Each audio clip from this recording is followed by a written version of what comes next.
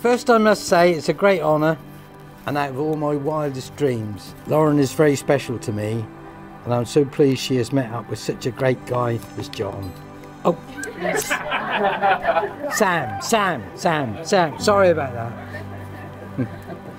When they sent me the picture of Sam proposing under the tree in Singapore, I loved it. It brought back great memories for me when I saw a film, some of you older people know, Love is a Many Splendid Thing, under that tree.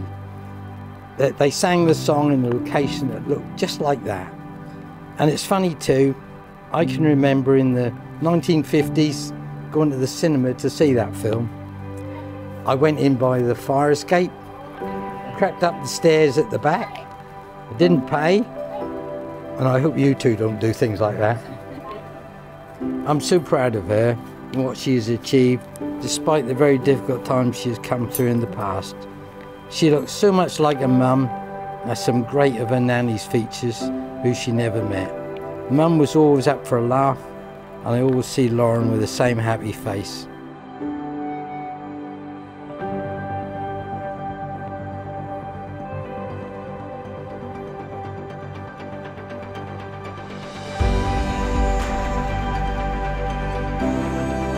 Right, so, few words about this lovely woman to my left. No, sorry, right. It's great. I mean, the first time me and Lauren met was back in school, over 10 years ago. I can remember seeing Lauren across the field. She had these Dora the Explorer laces. Yeah, they're pretty nifty. Life is weird and wonderful and amazing, and it somehow brought us back together again.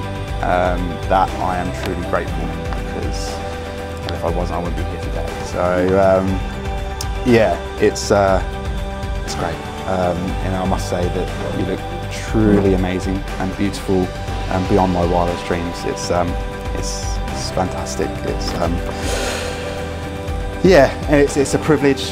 I can now call you my wife, and I love you very much, and I will do, always and forever.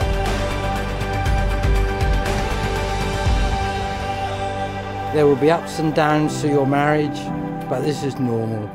But try to never go to sleep with him. Don't sleep on a disagreement. Always try and have a good night kiss. Once again, Lauren and Sam, you are special to me. Love you lots, and may your marriage and honeymoon be a lasting memories, and the rest of your lives be truly happy.